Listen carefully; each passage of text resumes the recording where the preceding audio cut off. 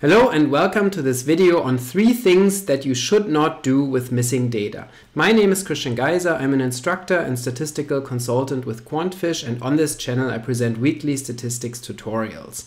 I usually talk about multivariate statistical methods including structural equation models, factor models, multi-level analysis and latent class modeling. If this is something that interests you, then please subscribe to this channel. Also, don't forget to check out the description for additional resources, including a link to my free weekly statistics newsletter as well as courses that I teach for QuantFish.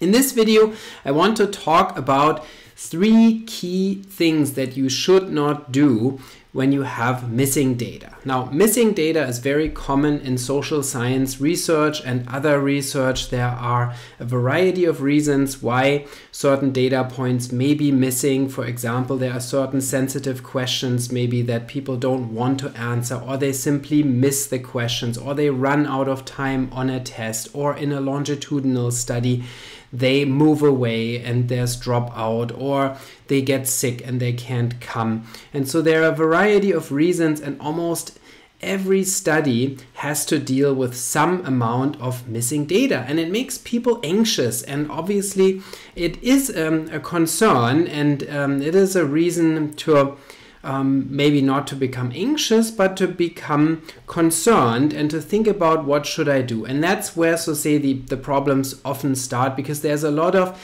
anecdotal kind of knowledge out there, or beliefs about missing data, and techniques that have been used for a long time to address missing data. And so people are uncertain about what they should do, and oftentimes they do the wrong thing, or they use the exactly wrong techniques that make things worse. Now, why is it a problem? First of all, when we have missing data, obviously it reduces our sample size. It reduces the amount of information that we have in our data.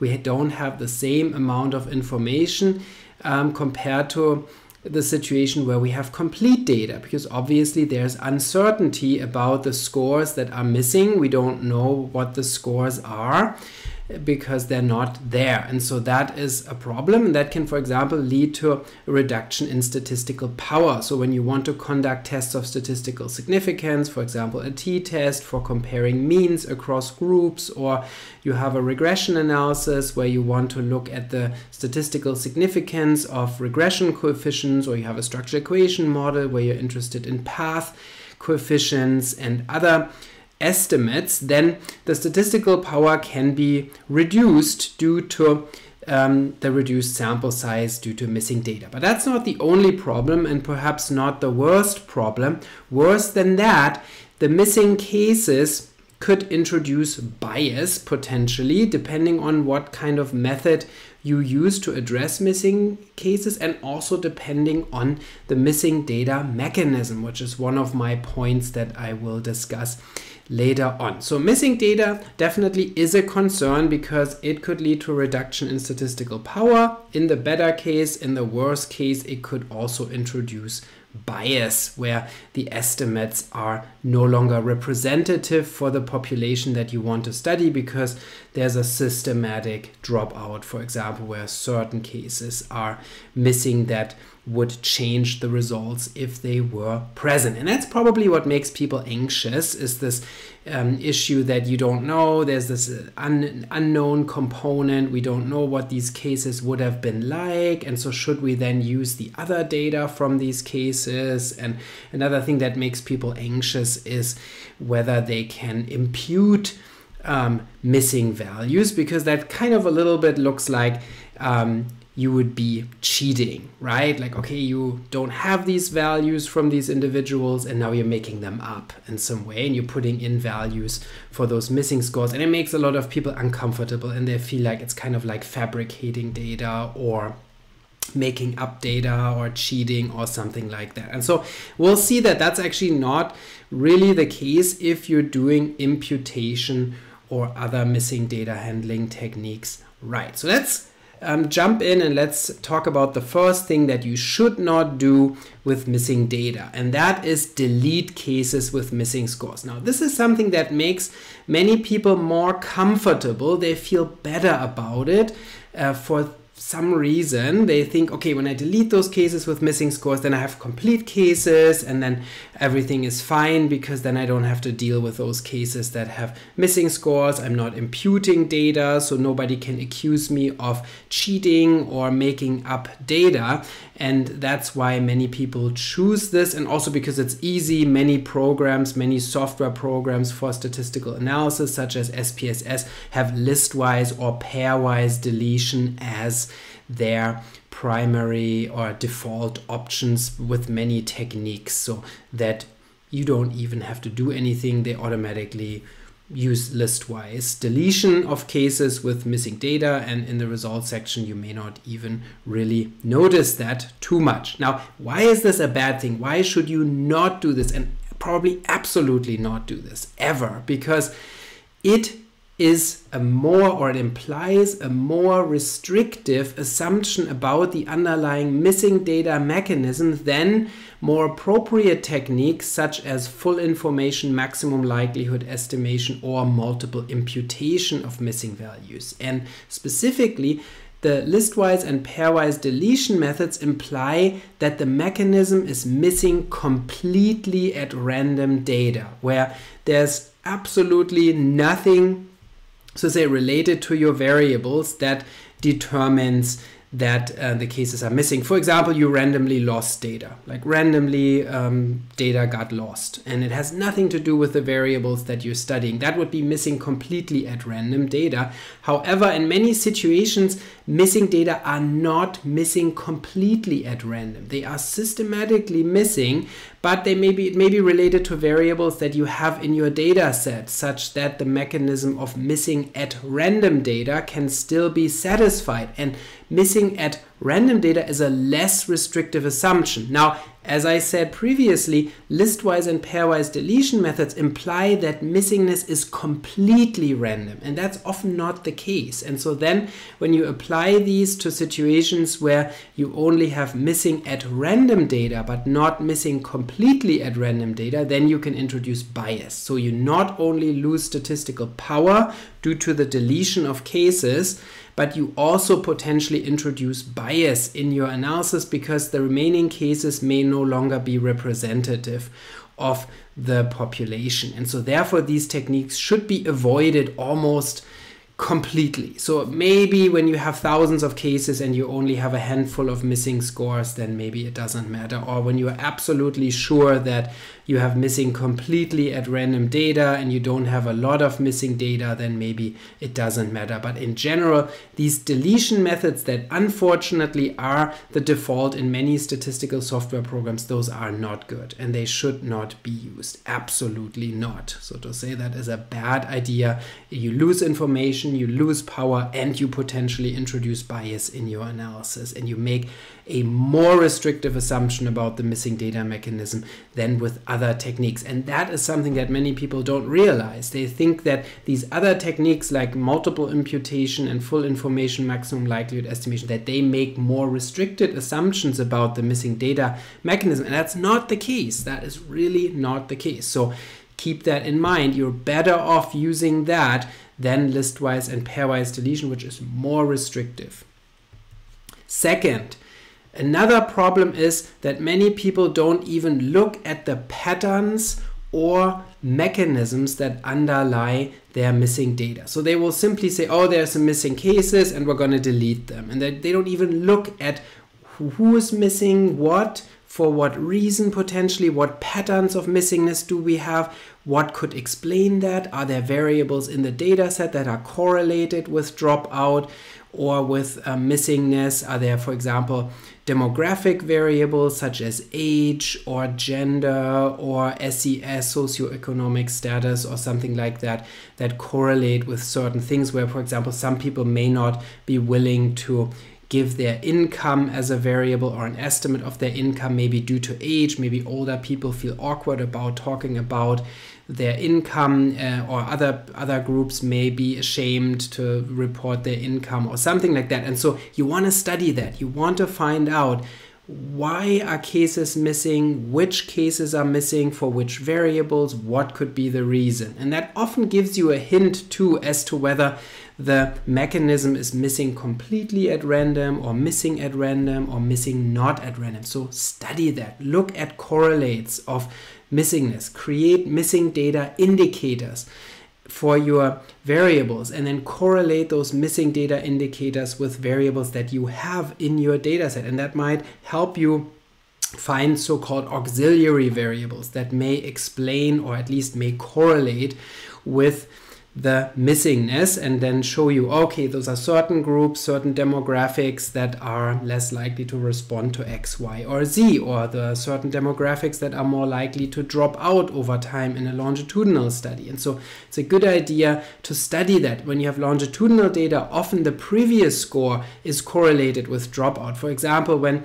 you study something like health, and then somebody is in bad health at time 1, then maybe at time 2 they didn't come back because they were sick.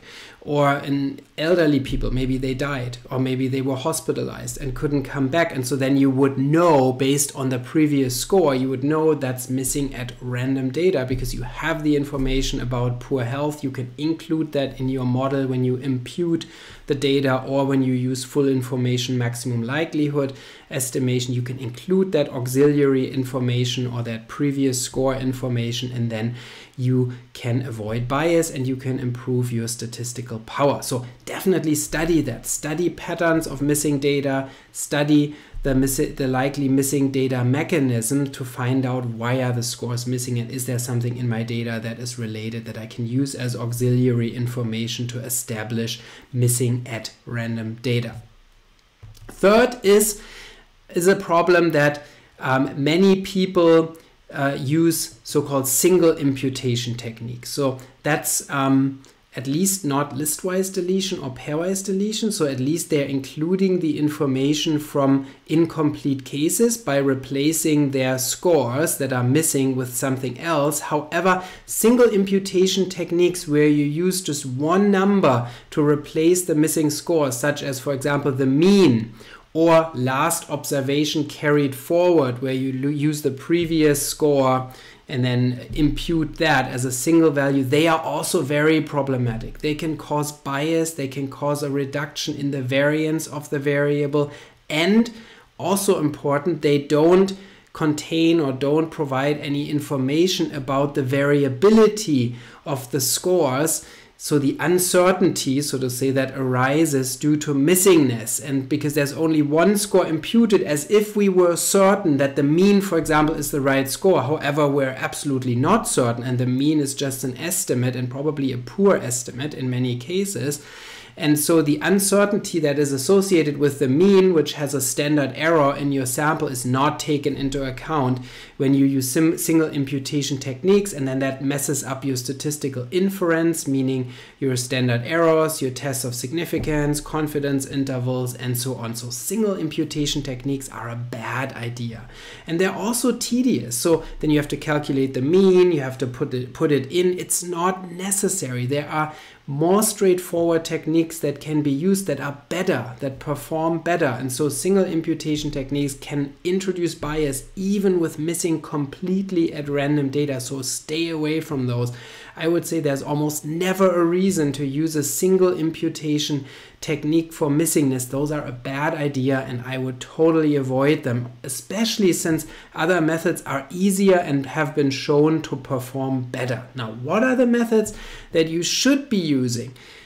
Something that is very readily available now in many software programs is full information maximum likelihood estimation. Many programs for structural equation modeling and factor analysis allow you to use full information maximum likelihood estimation, which does not impute missing data and instead uses all of the information from from the available data, from the data that is there, also from incomplete cases in the estimation of the parameters. And full information maximum likelihood estimation also allows you to include auxiliary variables. So if you have missing data correlates, variables such as demographic variables or other variables that correlate with missingness or dropout, you can include them in the analysis in the background as so-called auxiliary variables without them disturbing your model or cluttering up your statistical model, and then this information about missingness can be taken into account. So it's very convenient. For example, in Mplus, everything is automated. All you need to do is list the auxiliary variables, specify your statistical model, and everything will be done for you. And you can estimate many of the conventional statistical analyses in programs for structural equation models, such as, for example, regression analysis. A t-test. A t-test for independent samples is a special case of a regression model. And ANOVA is also a special case of regression. So you can do all these types of analyses in programs such as, for example, Mplus or Lavan, which use full information maximum likelihood estimation, allow you to include auxiliary variables in the model. Also, programs now make it very easy to use multiple imputation. Again, Mplus makes this very easy so that you can do everything in one step, and it will already aggregate the results across the multiple imputations. It allows you to take into account auxiliary variables and summarizes the fit statistics and the parameter estimates for you, gives you estimates of the uncertainty that arises due to missing values. So it's very, very convenient, and there's not really a reason to go back to these old school, so to say, approaches that use deletion methods or single imputation. Those modern missing data handling techniques such as full information maximum likelihood and multiple imputation are so readily available and so easy to use now that really there's no excuse, so to say, not to use them. Now, what about my initial point that many people feel uncomfortable using multiple imputation or any kind of imputation because they think, oh, we're making up data, we're fabricating data, we're putting something in that's not really observed. Now, those are concerns that really apply to the single imputation techniques, in my opinion, because then you really are putting something in that shouldn't be there, and something that is probably almost certainly a poor estimate for a lot of the missing values, and that can cause a lot of problems, and that really can cause bias in your results. So that is to be avoided, but multiple imputation is different. It does not, these concerns do not apply to multiple imputation, at least not if you can reasonably assume missing completely at random data or missing at random data. And so then multiple imputation performs just fine and performs better than the other techniques, and that's been shown in various simulation studies. And also the underlying mathematical theory is very, very solid and it's not magic, it's not a scam, it's not something that means you are cheating or making up data or something like that. So you can be very calm applying these methods. There's a lot of literature out there, and I'm linking some of it below in the description, that clearly backs this up, and so there's no reason to assume that you would be cheating or that you would be doing something wrong. On the contrary, if you use methods like full information maximum likelihood or multiple imputation, that is the state of the art, and that's what everybody should be doing instead of using these other methods that make things worse. I hope you found this video useful to learn more about missing data handling. If you did, then please subscribe to this channel, hit the like button. Don't forget to check out the description for additional resources, including a workshop that I teach on missing data analysis with Mplus, and I'll see you next time.